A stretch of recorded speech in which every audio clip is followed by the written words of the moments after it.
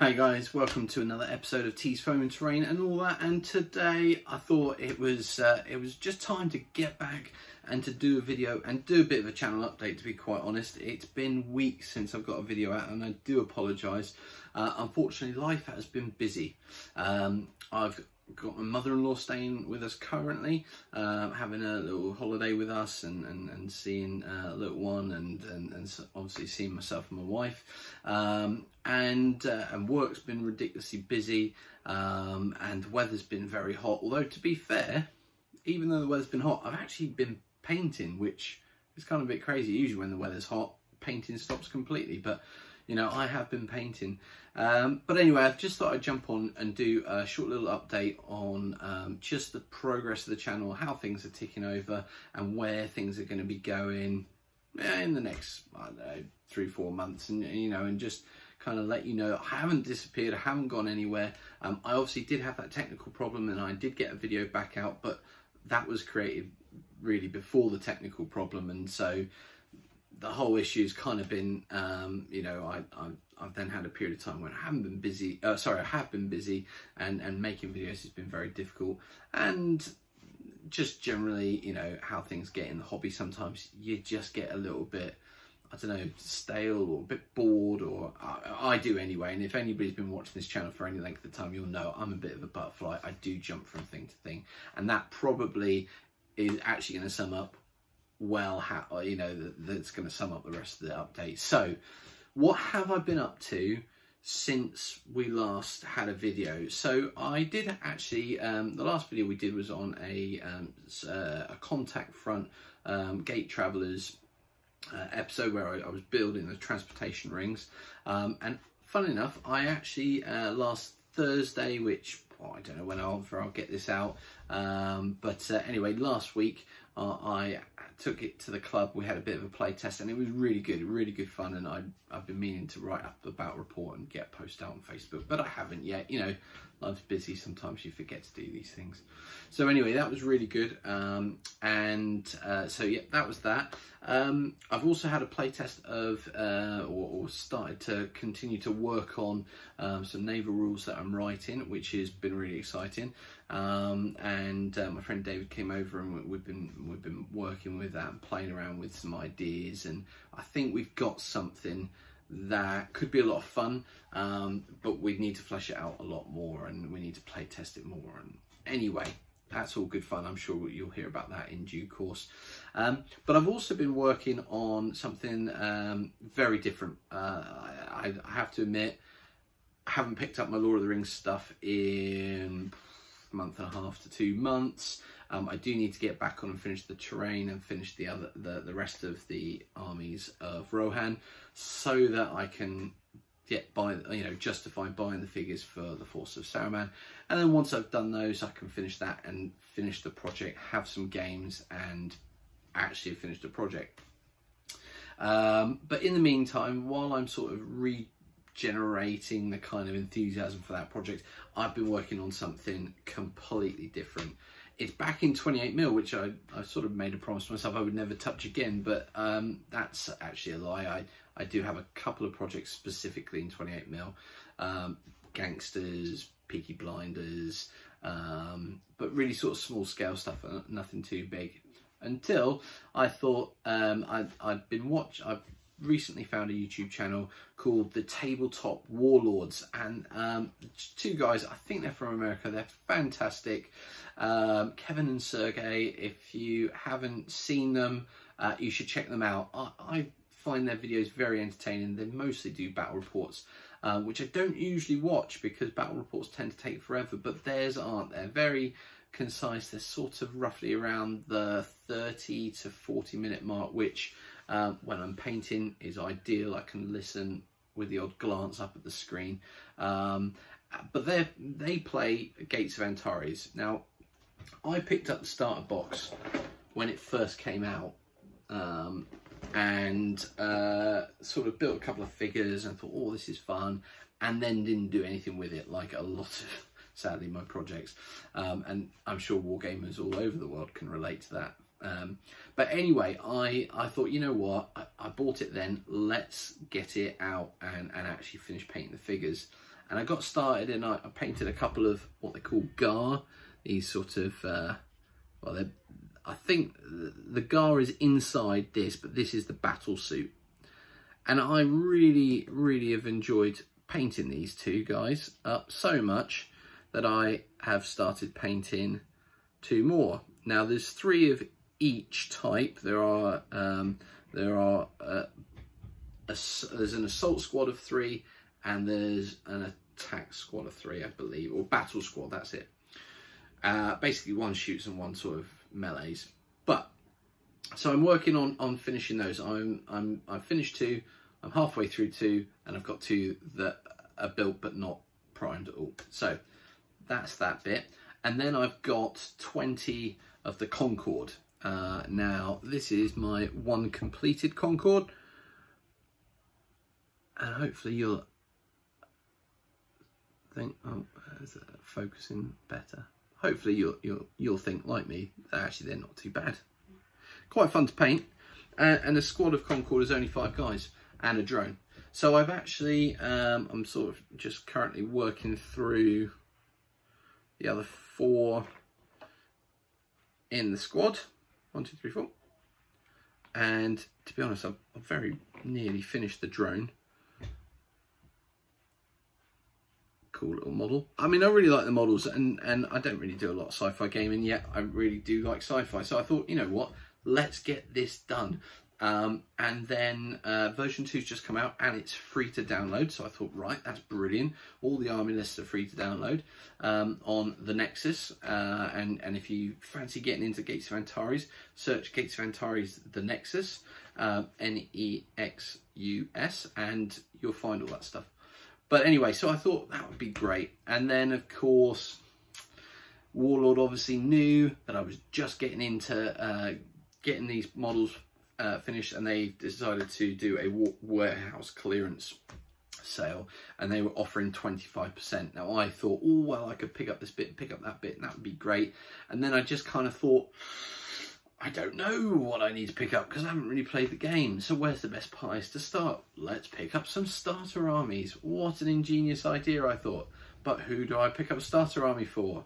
So I picked up the Concorde. So I now essentially have in this box lots of cool bits. I've got some metal figures, and I've got lots of more metal figures, and I've got lots of figures on plastic sprues and some flight stands. Brilliant.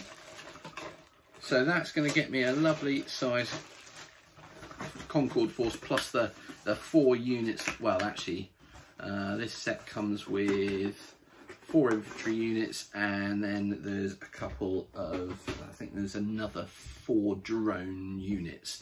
So I've got 8 units already, and that's without the starter army. But that's all right, it's not a problem. You know, I can mix and match, it'll be all good fun. And really, this is designed that once I've kind of got these armies all painted and learnt the rules, or I can learn them, because they are relatively simple going from what the battle reports show, and the skim of the rules that I've done.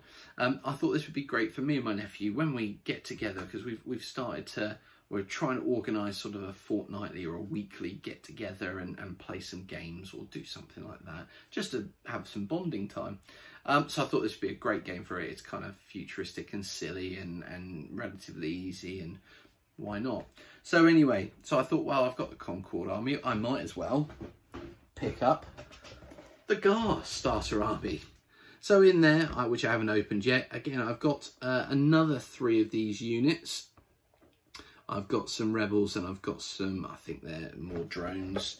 All right, so I thought that would be great. But then I thought, well, we don't want to just play Concorde and Gar all the time. So why don't I pick up the Algrin? So I've got the Algrin starter army as well. This one comes with some sort of ship of some description, which I thought would be great to do. So I've got that one. And then there was 1 more starter army, so I thought, well, why not get all the ones available? And that's the Freeborn. So I have, and again, it comes with a ship, which I'm rather excited about building and painting. So that's kind of where I got to with Gates of Antares, and I will work my way through it, and I will just do it at a pace that I'm just going to enjoy it. It's for my enjoyment. I know I've done the projects on here, and I kind of think, yeah, it's really, I've enjoyed them, and it's got me to actually do stuff. But I also think the pressure sometimes of having to complete stuff sometimes takes away the enjoyment. So I've decided to kind of not put myself under pressure, and we'll do what we do. And you know what, subscribers wise, you're either on for the journey or you're not on for the journey. That's completely up to you. It's not a problem. So anyway, so that's kind of where I am with wargaming, and I do need to I do need to finish off some projects so that I can kind of move forward and do some new stuff, which, you know, I will enjoy as well. So the next thing to mention, and this is where I, you know, probably the final thing I want to mention in this update, is that I've also been watching lots of YouTube recently, and one of the things that I've been finding is there's lots of YouTube channels about Lego. Now, I love Lego, and I have loved Lego since I was a small kid, and getting pirate sets and castles and knights and all that good stuff. And then I can remember, you know, when Star Wars, I think Star Wars Lego came out, sort of the first lot in, I think, around 1999. I can remember getting some of the sets, and I've still got them. And I just, you know, I love Lego. It's brilliant. And I guess what I do with models in the train building, I kind of wish, I think as a kid, I wished I could create those sort of things out of Lego, and I tried to do it, but not nearly as good as you know, if I continued to do it. So I've been inspired by some of these channels, particularly one called Solid Brick Studios, who has got nearly 500,000 subscribers. I mean, my goodness, if that's not success, I don't know what is. But I've been watching a lot of his videos, and there's some great tutorials about how you go about building these things called MOCs, which stands for My Own Creations, or My Own Creation. But basically, yeah, you don't use instructions, you just use Lego, and you go to town and you make these dioramas and all sorts of things, landscapes and great stuff. So I've kind of decided, I've got sort of 3 weeks coming up now where I've got a little, well, I've got a bit more time than I have, let's put it like that, with the wife being away and the little one being away, and it's before I go on holiday. So I thought, you know what, actually, why don't I give something a go, Lego a go? And this channel has always been about kind of my creative hobbies. So whether that's, I mean, I know I set up my own model railway channel so that could be separate, but I don't want to set up another channel for my Lego. I kind of just want to do it all out of this channel. So I think what I'm going to do is I'm going to have a look probably over the weekend and see what Lego sets I've got and what Lego I've got available. I think I've got one grey tile, sort of one of the big grey tiles, and I'm sort of planning to set myself a challenge, and I want to record this and make videos about it. I want to do sort of take a Lego set that I've got, say something like Luke Skywalker's X-Wing fighter, which I've got. I think I've got the original. And what I want to do is think, can I make some sort of diorama on that one tile base with that and some other Lego to create a diorama based around that model. And I've also, I think, got a snow speeder, so I'm thinking, you know, and I've got a couple of Naboo ships and a droid tank, I think. So what I'm basically trying to say is I've got these ideas for dioramas based around, these MOCs based around different sets. So that's what I'm thinking I'm going to try and do, and I want to try and progress with that. I'm going to do a little bit with my nephew as well. He's going to help me, and I think that would be really cool to document and maybe do some side series, whether that's one video a week doing that and then maybe one doing wargaming. I don't know at this point. If I can get one out a week, that will be great.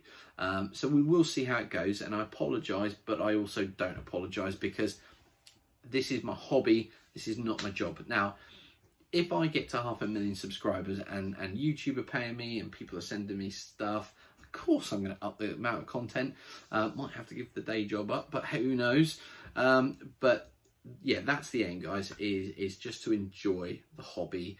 And if you guys want to join me for the ride, and people want to keep start subscribing more because I'm doing something Lego, you know, then great, fantastic. We'll just kind of see how it goes. So anyway, guys, I hope that gives you an update. I hope you're somewhat as excited as I am. I'm really excited to get into the Lego, and also I think, you know, the Antares stuff will be fun, and I will probably try to do a few videos based around, you know, I'm not going to do painting tutorials or anything like that, but I will do some videos sort of maybe introducing the figures or the units, or just doing a general overview of what I've been up to, and we'll go from there, and we'll see what fun we have. But as always, guys, you know, please like, if you like this video, like other, you know, if you watch videos and like them, please like them. It helps. It fills me with enthusiasm. It doesn't pay me money, but it fills me with enthusiasm, and that's the important bit. You know, please, if you haven't subscribed already, please do. That makes a big difference as well. And we'll see where this goes. And always comments. If you really, you know, if you like something, pop a comment down. If you don't like something, pop a comment down. I might just, you know, go, okay, that's fair enough, that's your view, but you know, nothing's changing. Or I might go, that's a really good point. I should, you know, maybe incorporate that in my next video or my next project or whatever I'm doing. But hey, guys, hopefully, you know, this can be a two-way thing. It can be an interaction, and this will help feed the channel moving forward.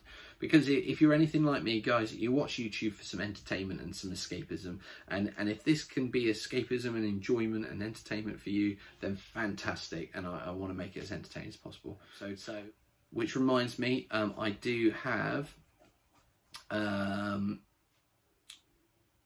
want to do a review of the 1966 Batman Batcave that I've got, and that is a video that I will hopefully be doing in the next week or so. So look out for that one. I will be reviewing that, and hey, maybe I might even do some other reviews of other sets that I've got. Most of them are probably going to be old and retired, but you know what? It's something. It's fun. Let's talk about it. So until next time, guys, take care, and you know, stay safe out there. See you soon.